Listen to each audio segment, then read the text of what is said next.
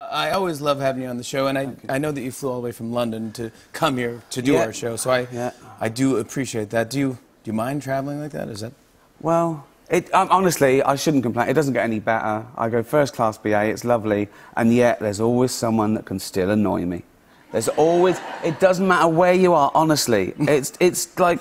Right, so last time, flying back, last time I did this show, I got on the plane, we were on the runway, right? Again, first class, lovely. There was a guy just there next to me, and he was yawning like this. So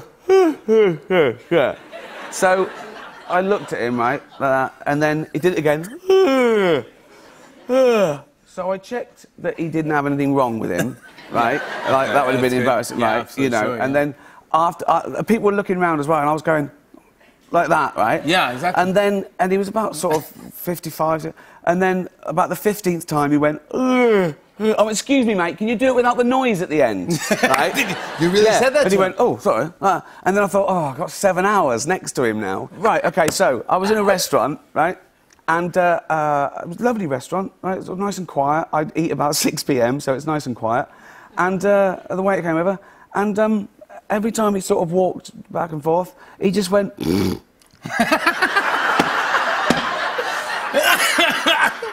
no, that would... And I was going... Geez, and James was going, you can't say... I was going... Every time he did it, I was going... like that. There was a woman on the plane that annoyed me because she was too tired, right?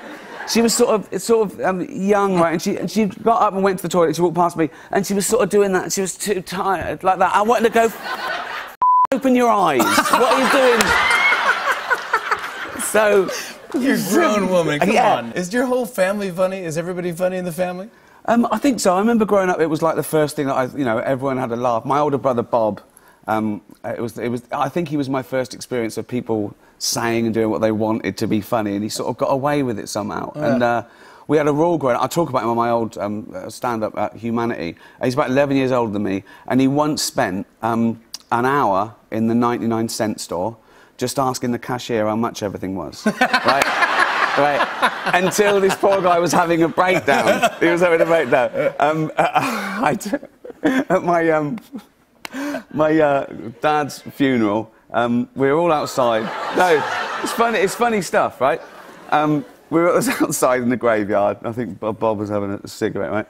And our Uncle Mick came along, and we hadn't seen Uncle Mick for like about 20 years, right? And well, last time we saw him he was about 50, and now he's about 70, and he hadn't aged well, right?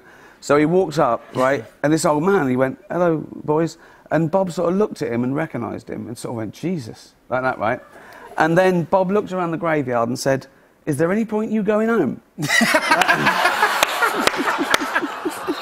That's a good joke. Yeah, I know. That's a good joke. But Bob would say anything. We had a simple rule: if you think of something funny, you've got to say it. Right, you'll probably have to bleep this. So we were all in the car once, right? Bob was driving, and we just got a random sort of stop, like a security check, right? And the copper sort of looked in the window, said, "Where are you off to?" And we said, "Bognor." And he went, "Will you just open the trunk, please?" And he looked in the trunk, and then he came up to Bob's window again, and he had one of those sort of mirrors with a stick on it, just looking under the car like that. And as he did that, his helmet fell off, and out of the helmet fell like 20 cigarettes. And the copper just went, "Oh, just being nice." He just said to Bob, "I bet you always wonder what we kept under our helmets." And Bob went, "I knew it wasn't brains." Why did he say that? Why did he say that? To a cop? Why did he say it? Yeah. He just had to say it. He just had to say it, yeah. You look good. I mean, every time we come on, No, you do. Yeah. No, every time we come on... You've got to say that No, to I don't everyone. have to say it, because I'm wearing black, it's slimming. It can't work miracles, but... How am I? I'm a year closer to death than last time I saw you. That's it. Come on. Every time I see you, I'm slightly closer to death. Yeah, right? I know, but don't... One day you're going to ask me how I am, and I'm literally just going to be dead in the chair, right? Don't know, come on. I don't worry about it anyway, I don't care. I don't care. No, don't worry about being dead. So, you don't know about it. That's the best thing about being dead. You don't know about it. It's like being stupid. It's only painful for others. So I don't care. I don't care. I don't care. On and on and on. I said, and it's on and on and on.